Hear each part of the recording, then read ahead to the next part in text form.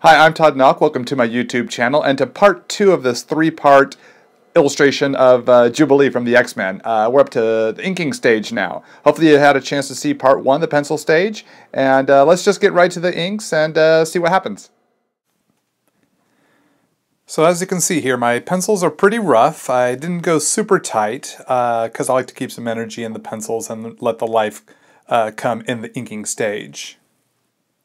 So my main focus is to have the right shapes and placement and really let the line weights come with the inking stage. I've gotten to a point in my inks now where I feel fairly confident that I know what I want to do, that I don't have to pencil in the line weights because then I'm kind of doing the same job twice when I go to the inks. But it took a while to get there, so I would pencil the line weights in, then ink the line weights, but after years of practice of that, I don't have to really pencil in the line weights so much because I know what I'm gonna, the line shapes that I want when I hit them with the inks. So I'm using the 01 here on the finer points of the face. I want to keep a very fine-tipped pen in use here to keep those lines crisp and clean. Especially on the face, you want those details to be crisp, and you don't want them to muddy. I'm not going to use a thicker pen nib at this point because it would muddy the image very quickly. That's better for things like the jacket and the body, the legs, the arms. But when it comes to the face, I like a much smaller nibbed pen. Usually the 01, sometimes the 005 if it's a smaller shot of the face. So as you can see here, now I am switching to the 08, the Pigma Micron 08. With this thicker nibbed pen, I can hit the longer lines like here on the collar, and even some of the shorter lines like the inside of the collar, the details there, and get the line weights that I want.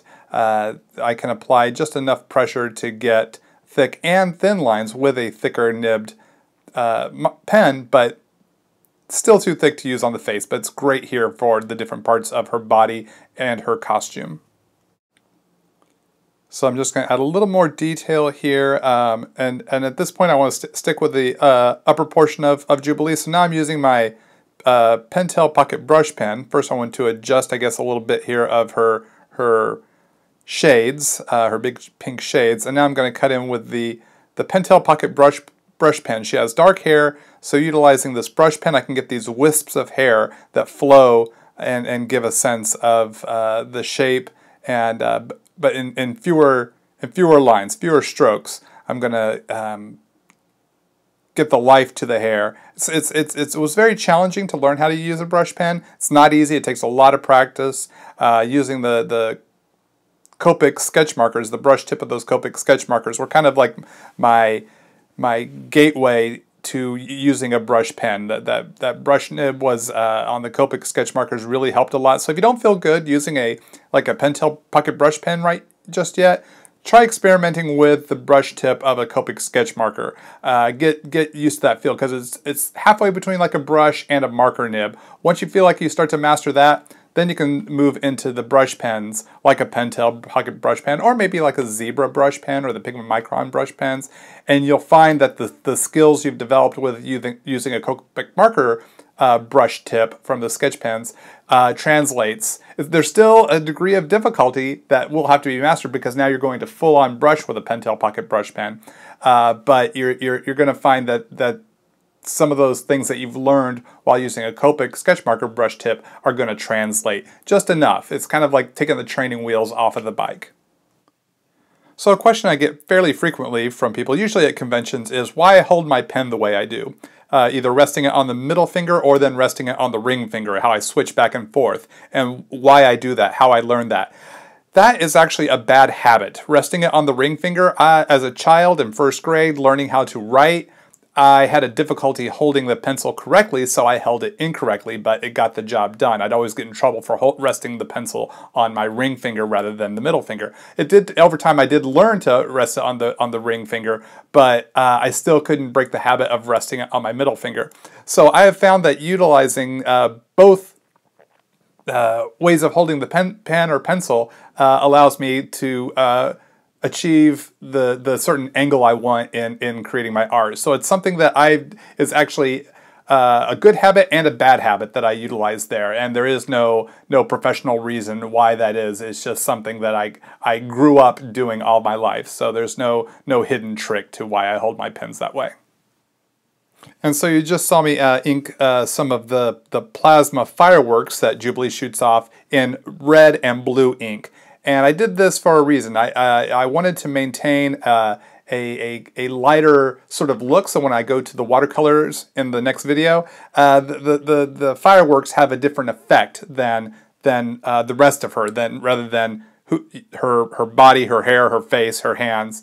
Those are like solid objects, but the plasma is more like light and explosives. So using the blue and the red, it's kind of like doing a color hold in when one does digital coloring for comics. How you'll read if you read a comic, sometimes you'll see Spider-Man's webs, or the line art is in white or in like light blue. That's usually done taking the black and white line work in Photoshop and converting it to a different color to give it a different effect. Same thing with like maybe Cyclops' optic blast, how the lines are now in red, like a dark shade of red, while the blast itself is regular red. That's oftentimes done digitally over the line art to create these different effects and create different levels of the visual. So that's kind of the effect I'm looking to go for here, was keeping her plasma powers on a different plane and visual effects. So it'll come together more when we drop in the watercolors in the next video. So let me address line weights here real quick, because I have a lot of people ask about that. How to use them, when to use them, what they're there for. So kind of a basic rule of thumb, young inkers, is first off, consider your light source.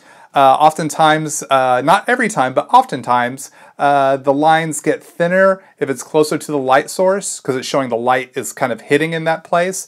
And then there's a heavier line on the opposite side of that thing you're inking. So you use a thicker, heavier line to create a sense of shadow.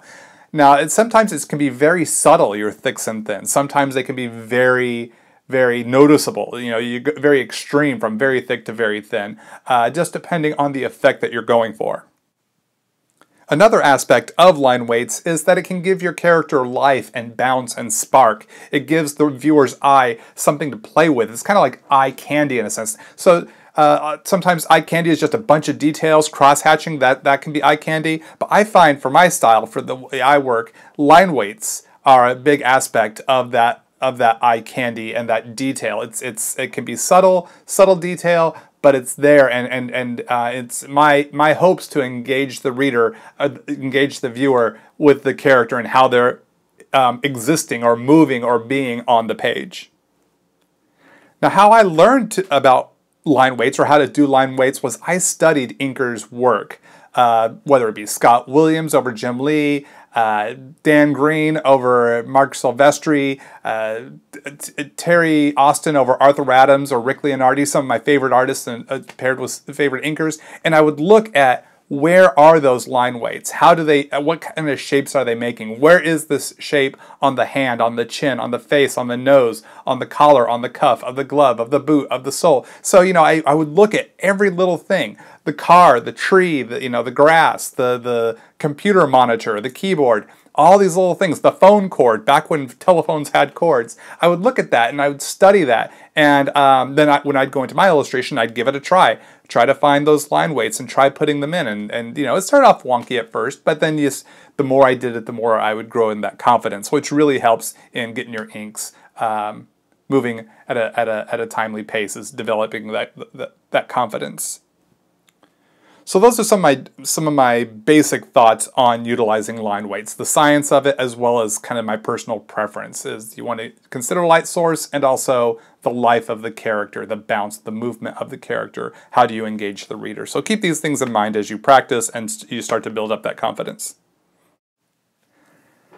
So another thing to keep in mind is that there can be a lot of details that we have to ink, and sometimes it can be a little overwhelming, and that's okay. It's okay to feel overwhelmed. My encouragement to you is to push through. I have a lot of young artists who say they have a hard time completing an illustration, and that's understandable, and I don't fault anyone for that. But my encouragement is, develop that endurance, develop that fortitude to see your illustration all the way through to the end, and to find the fun in it. Have fun. Sometimes what we're drawing isn't always fun. It can be challenging, and that challenge can be frustrating, and we want to give up. And we have to push through. I've had to push through so many of those obstacles in my path through my young art days, and then some, it can still happen to me nowadays here as a professional.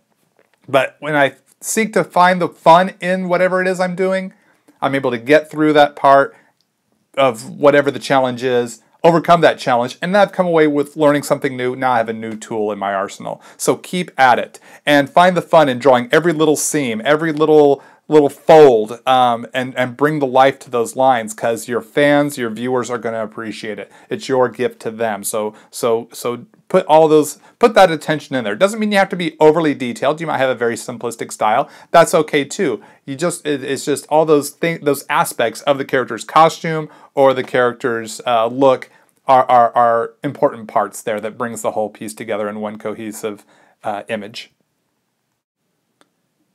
All right, so here we are at the erasing stage, getting rid of all those extra pencil lines, and now this piece is ready for watercolor, which will be in the third video of this series. So thanks so much for tuning in. Thanks for watching. I hope you enjoyed yourself. Be sure to click like if you like this video, and don't forget to subscribe to my channel for future videos. I'll see y'all real soon.